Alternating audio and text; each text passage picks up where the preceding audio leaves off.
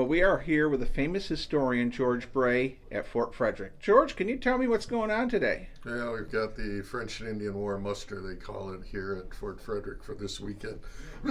Excuse me just a minute. Yeah, it's a French and Indian War muster, and we're going to get French units here, British units, and it's going to be just a weekend discussing French and Indian War, having a couple of battles, and educating the public. All right, and I know you do speaking engagements all over the country.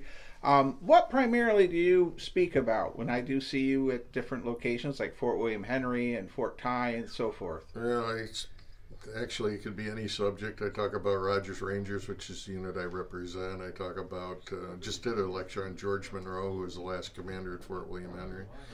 I just actually took some reenactors on a tour of the Mohawk Valley, introducing them to different French and Indian War sites along the Mohawk Valley from Albany to Oswego.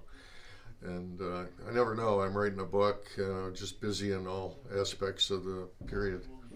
All right. Well, thank you for this quick interview. I know you're very busy, and thank you for supporting Goober the Traveling Bear. Yep, no problem. We forgot to include Goober the Traveling Bear. There he is. Laugh, everyone. Life is short, and so is Goober. Yep.